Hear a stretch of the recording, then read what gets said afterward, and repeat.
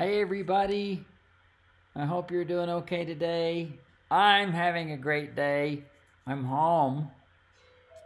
Ah, there goes the cuckoo clock. It must be time to start. Oh, and there's Rosie. Hey Rosie.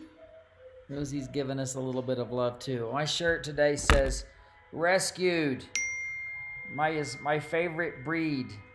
So, yeah, absolutely. So you guys, I hope you're all having a really good day today. And getting the comments going here. Howdy do. I've got some fun things to talk to you about today. One of those has to do with these guys. Those are ravens. I'm going to talk a little bit about ravens. And so that's one thing I'm going to share with you today. And I don't know if my good friend Helen Godden's watching, probably not, but that's her quilt way back on the back wall. So we're not going to show that one today, but I don't want you to miss out on knowing that it's back there. It's a man from Snowy River.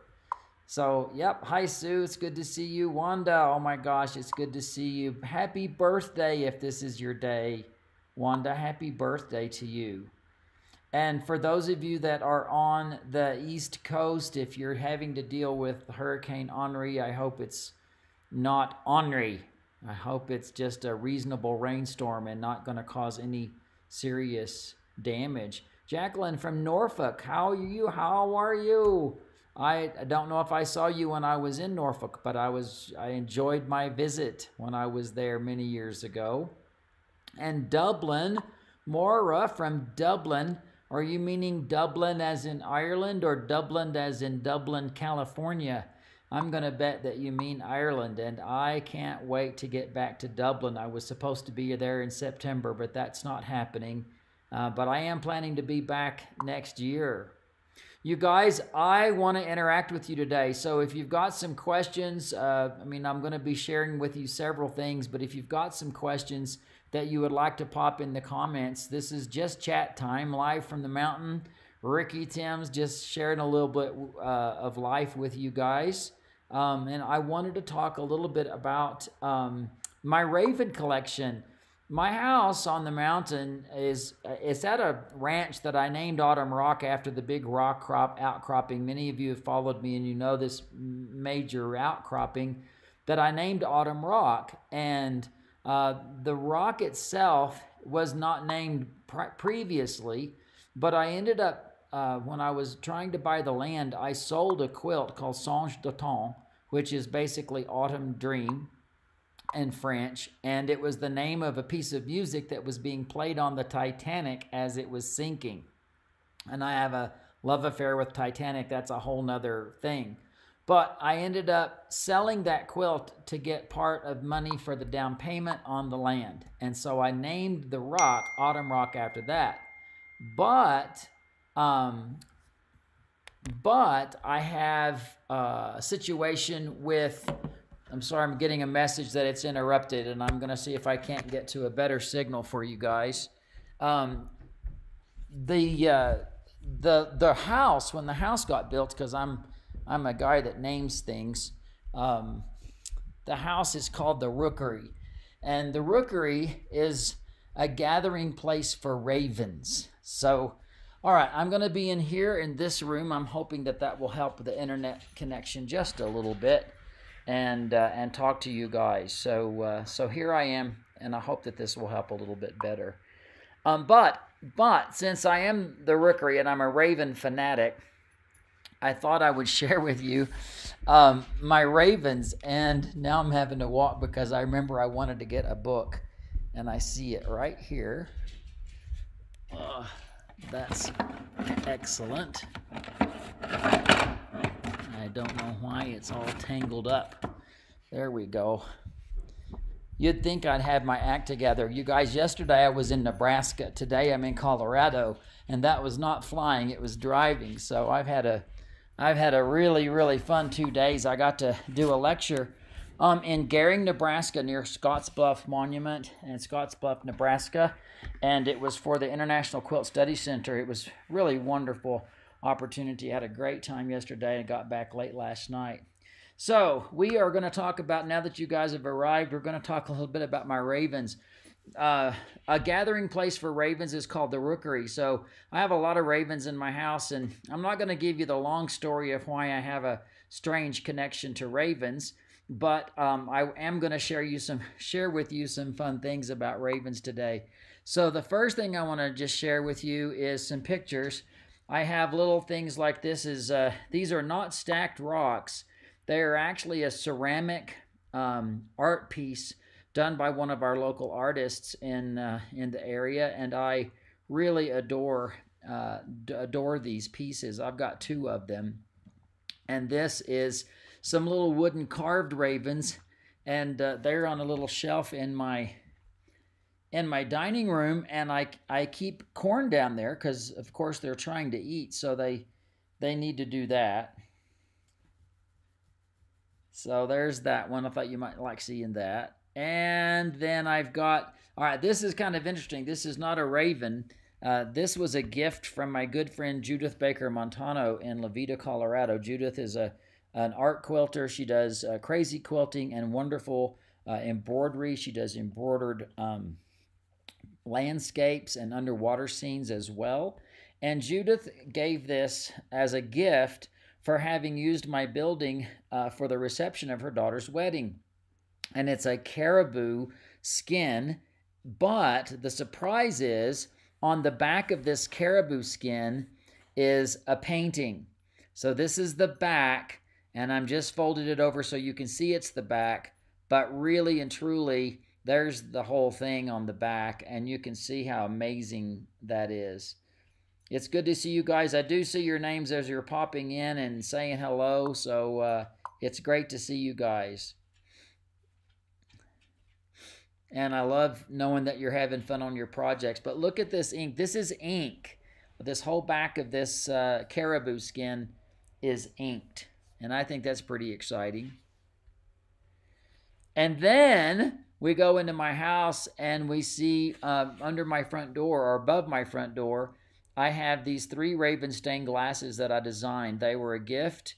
They're a very special treasure to me, but I did design them for the house. And I'll let you know that there's the one in the middle has the little red berry. You can see him. He's all proud. He's got his red berry. And the one on the left side is looking over his shoulder like he's all pissed off and he's mad. He's got the berry, and I don't get to have one. And the raven on the right is all perched and kind of anxious to go in. If you drop it, it's going to be mine. You better keep your eye on it because I'll get it if you don't, if you lose it. So that's my stained glass windows that are above. And then I have, surprise, surprise, surprise, I've got raven quilts in my house, and I thought you might like to see these. So get ready for this. This is a little miniature. This is done by Dana Lynch. Dana is was a dear friend of mine, a wonderful student, and those of you that knew Dana know just that she was a gem. She was special, and Dana passed away in 2019 from a battle that she had had with cancer, and I was so honored that she gifted me this quilt so many years ago, and I keep it in one of the bedrooms in the house for the guests to enjoy. And so this is my little raven quilt from Dana Lynch. It's appliqued. It's got some, you can see the stitches on it, and you can see the quilting. This is probably, I'm going to say it's about 10 inches wide by maybe 12 to 13 inches tall. So it's small. It's about the size of a regular piece of paper, but I like it. It fits really well. And it's easy to put small things up. You know, sometimes the bigger the quilt, the harder it is to keep them out on display because our wall space goes away. And now I want to show you this one. This is over my dining room table in my dining room. These are 2 quilts. Yes, they are quilts. They are framed. They're behind glass. They are made by Judy Alborn, and Judy is she does wonderful portraits like this. Now, Judy was featured as a guest on thequiltshow.com. So those of you that that are members of the Quilt Show, and if you're not a member of the Quilt Show, we would encourage you to join. Those of you that are members of the Quilt Show, you can go search for Judy Alborn, Alborn, Alborn, Judy Alborn, and watch her show.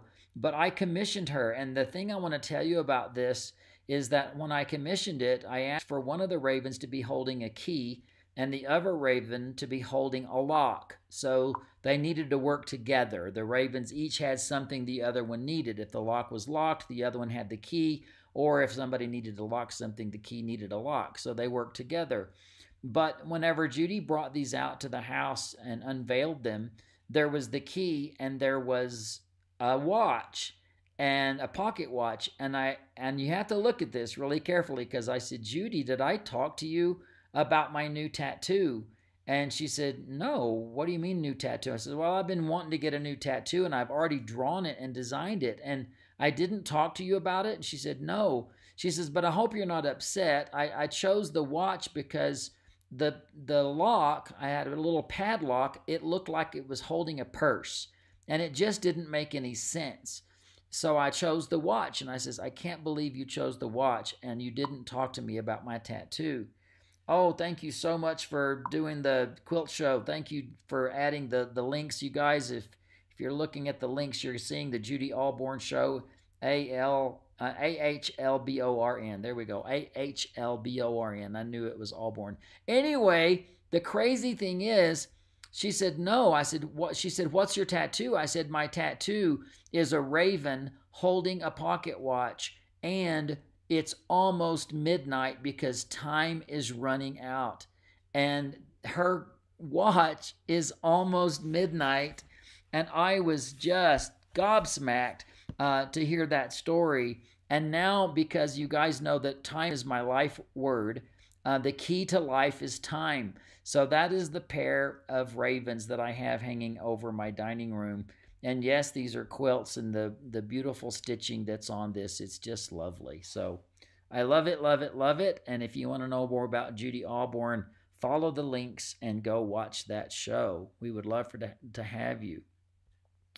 So this is a quilt that, it was a quilt that won first prize in Houston in the art miniature category. It's by Kat Laria. Kat is from Anchorage, Alaska. And after the show, I reached out to her to see if she was willing to sell this quilt, and she was, and it hangs on the wall. But I want you to look at the fabrics in this. I do think that fabrics make all the difference in the world. And if you look at these little bits of fabric, you see fabrics that have blue in them and purple in them and green in them and teal and even some red and even some orange if you look really close. And the thing about it is, I mean, when you look at anything that's black, it can be very iridescent. And isn't this so exciting because of those unique fabrics that are there? And of course, the quilting that's in the background is just stunning. So I love this little quilt, and I am very, very proud to own this. The next one that I'm going to show you, hang on to your horses for this one.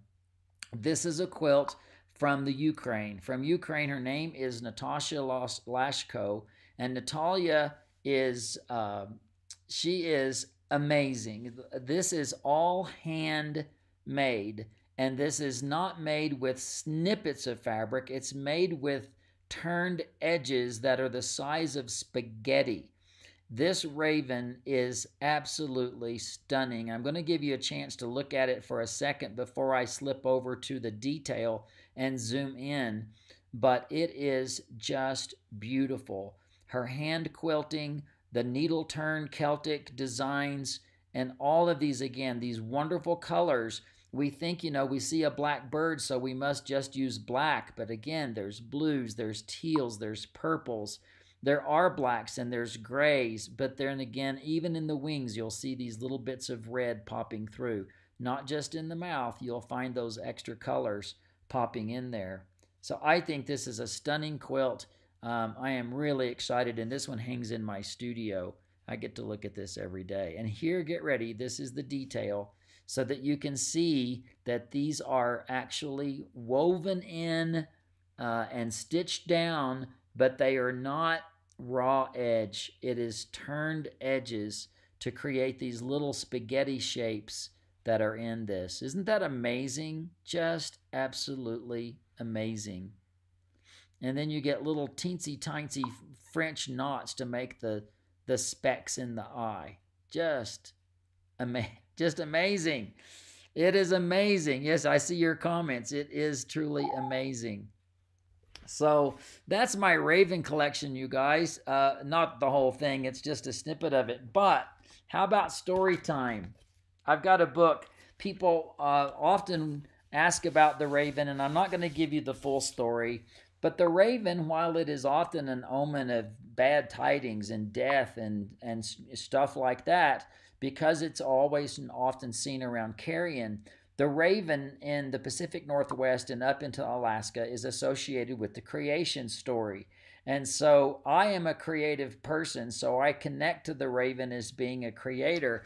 And today I'm going to read you this book by Gerald McDormand, and it's called The Raven, A Trickster Tale from the Pacific Northwest. And I have to tell you, I knew this story before I found the book. And even after I knew the story, I was watching an old rerun of Northern Exposure. Some of you will remember that show. And Marilyn, the doctor's secretary, she stopped somebody on the street and she told this story. So I've known this story for quite a while, and then I found the book on a trip and I bought it. So I'm just going to read it to you because it's really easy. You guys hang on to this. It's actually very, very, very cool. Okay, The Raven. All right. All the world was in darkness. The sky above was in darkness. The waters below were in darkness. Men and women lived in a dark and cold world. And so the Raven, there he is. The Raven flew across valleys, across mountains. He flew along rivers and over lakes. There was darkness all around. Then he saw a bit of light far away, and he flew and came closer to the light. The light was at the edge of the water. The light came from a house of the sky chief. It was shining.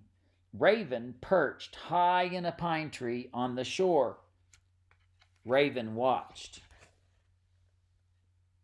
There you go. You feel like a kid right now, but you're going to love this story, so hang on. The Raven saw a beautiful young girl emerge from the shining house and go to the edge of the water. All right? She was the sky chief's daughter.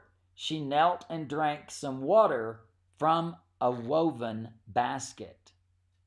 All right? You wonder what's going to happen.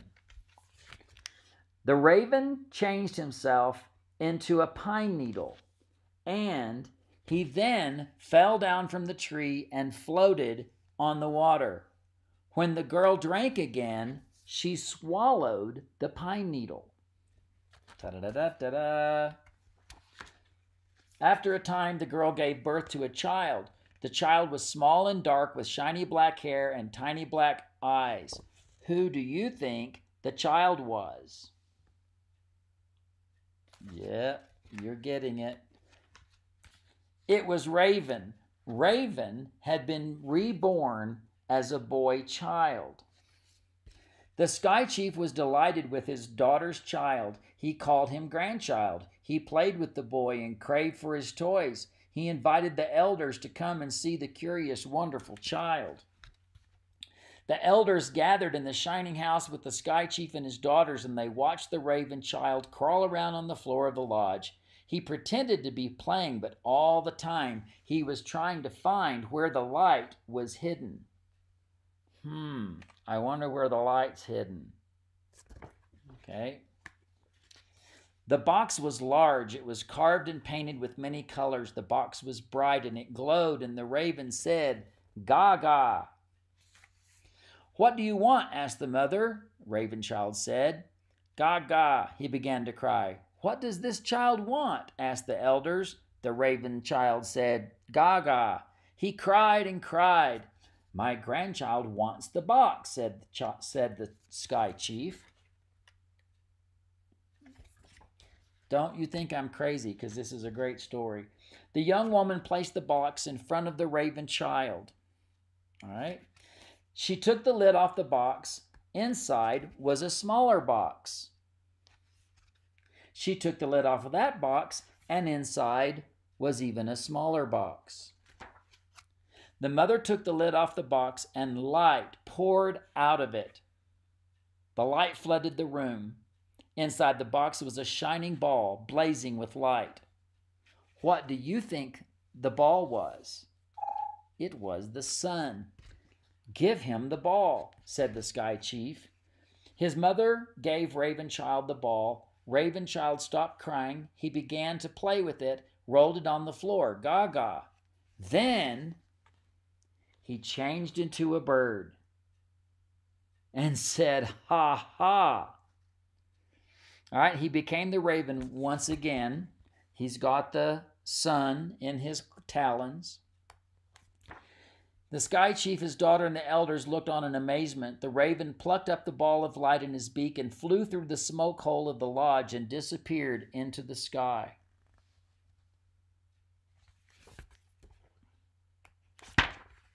Raven flew over valleys and mountains, flew along the rivers and lakes. He threw the sun high into the sky, and there it has stayed. This is how Raven stole the sun and gave it to all the people.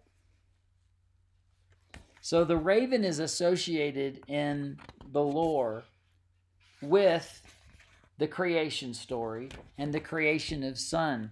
So I have a very, very big affinity for the raven because of his attachment to creation and because I love to be creative. And I know that many of you do too, all right? I know that was a little silly, but I really do have a wonderful affinity for ravens, and sometimes they're outside and they're making noise and I think they're laughing at me or talking to me or telling me stories, and I could go on and on for days. But I also want to now share with you a little bit of some blocks that I discovered. The blocks are antique blocks, and I took pictures because I wanted you to see them really good, and I know the camera can sometimes not be quite as good. These blocks are from the 1870s, 1880s. They are really old blocks. They are in good condition, but they are also brittle and fragile because of their age. But these are Lemoyne stars. They have a diamond frame around that, so they're set on point, and then they're put on with Carolina lilies on the four corners. So I want to show you 3 of these blocks, and then I'm going to show you a quilt that I've designed that I hope that we can work on together. I'm hoping that this can be a 2022 project for you guys. So I love these. I wanted you to notice this. When you look at these blocks, let's take a moment to just look at the patchwork. This one is pretty standard. If you look at the pieces that are in the star, they are solid diamonds. I mean, when I say solid, they're not patchworked together.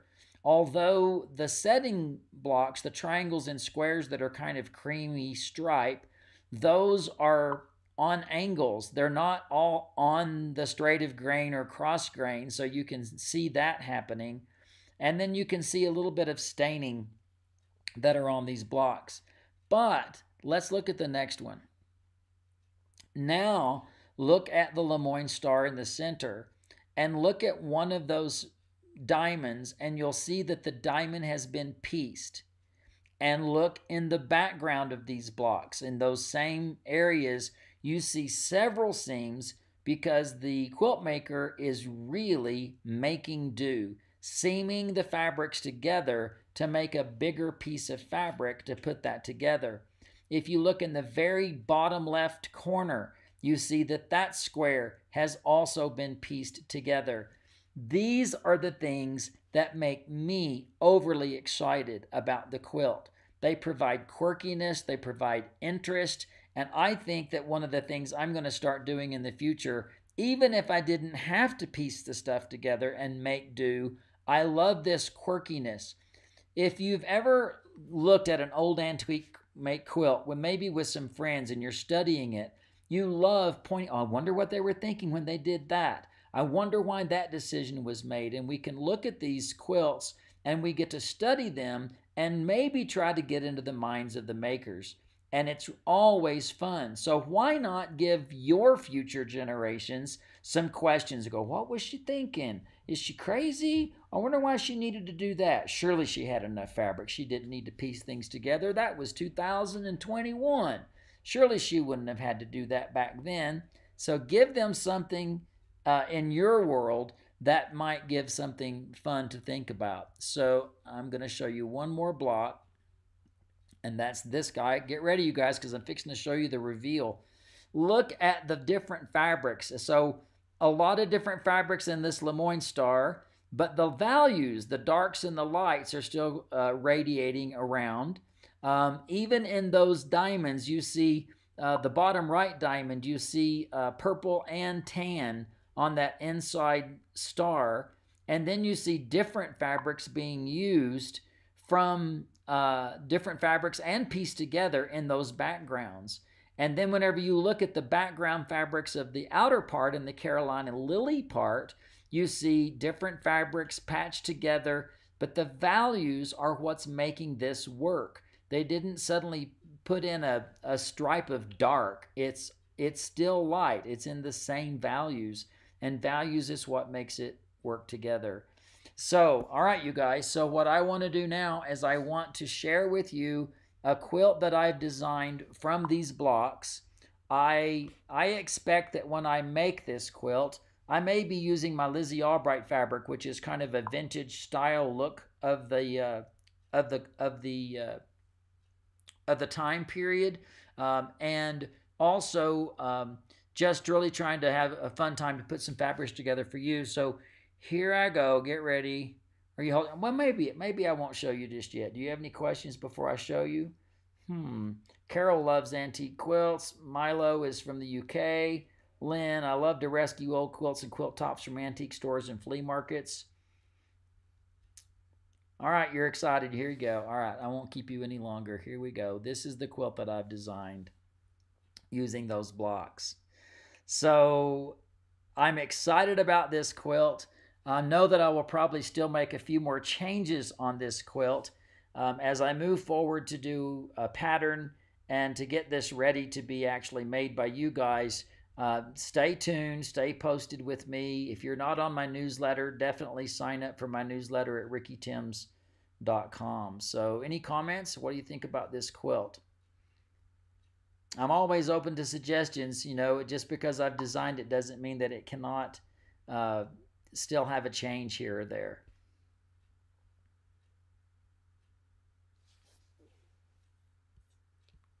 I'm just looking to see if there's any questions that I've missed.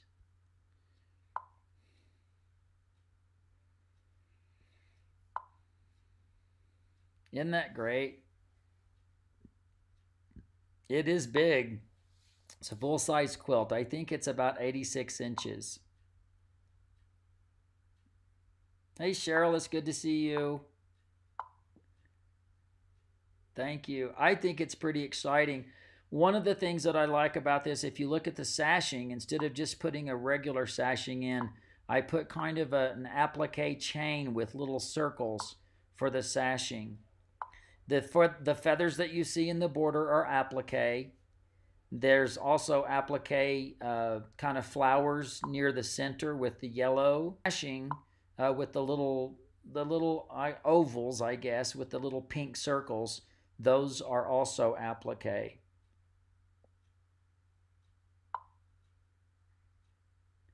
You know, Candy, Candy's asking how will you be able to learn about this quilt. I can't urge you enough to go to rickytims.com. It's on the bottom left of your screen, and sign up on the newsletter link.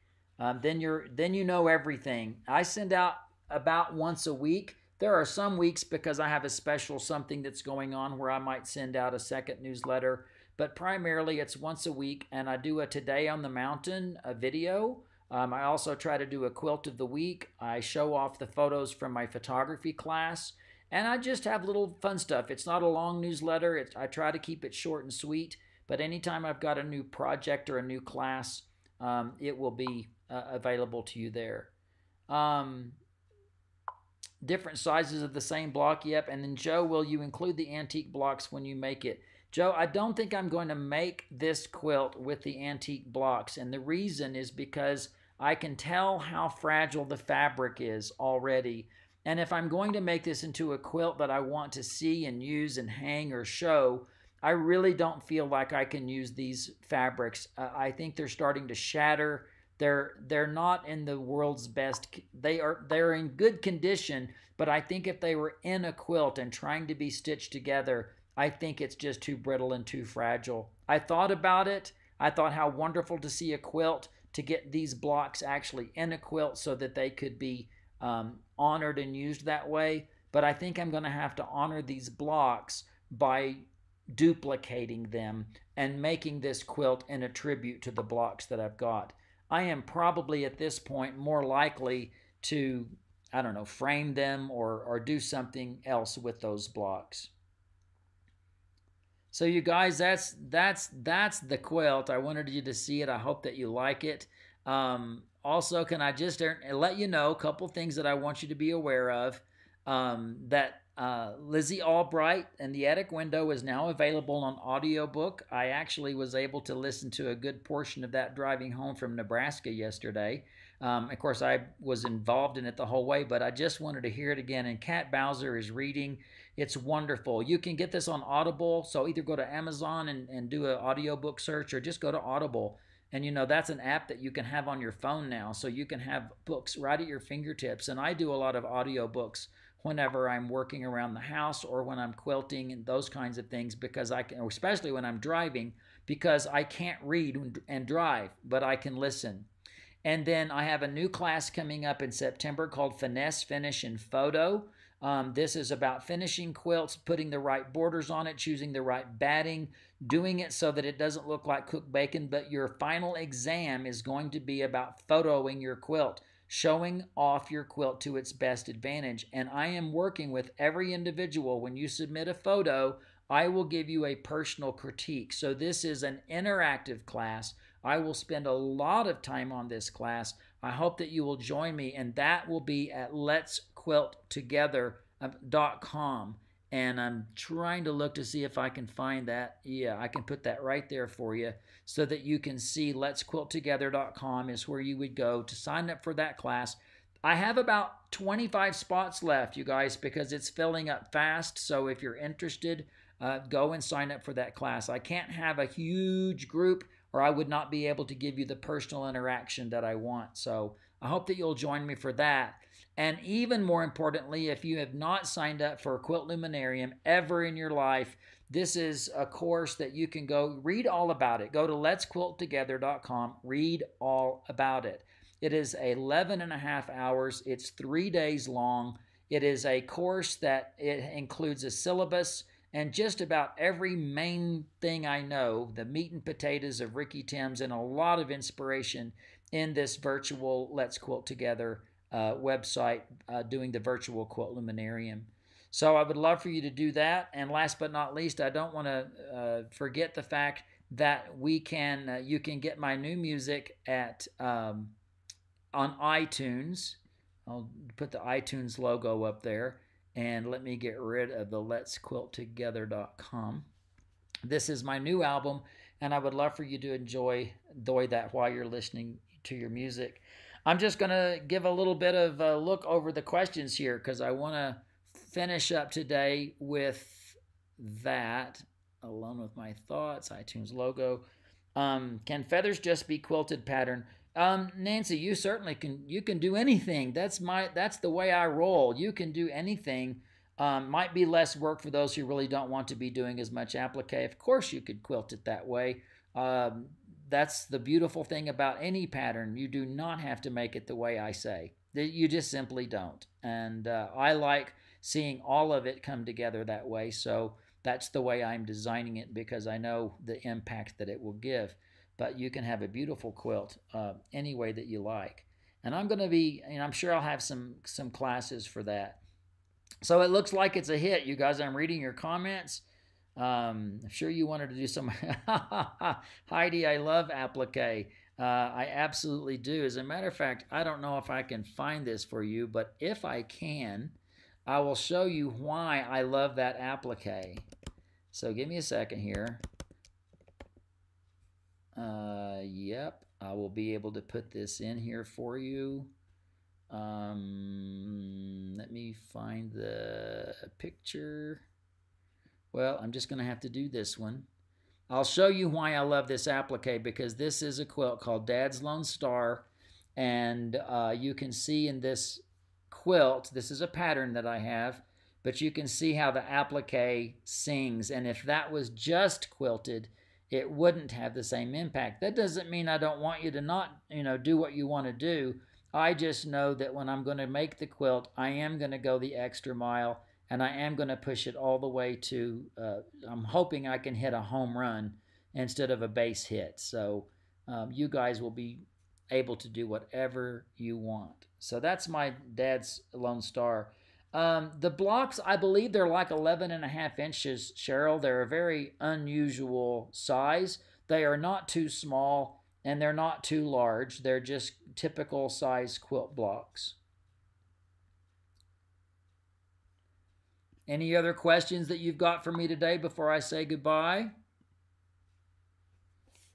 I'm going to just start visiting with you guys on Sunday. I'm not trying to do any earth-shattering, life-changing anything. I just want to visit with you, share my life with you, connect with you for a while. We're still dealing with a crazy world and a crazy life right now. I do invite you, please, get on my newsletter, because that's another way that I can connect with you.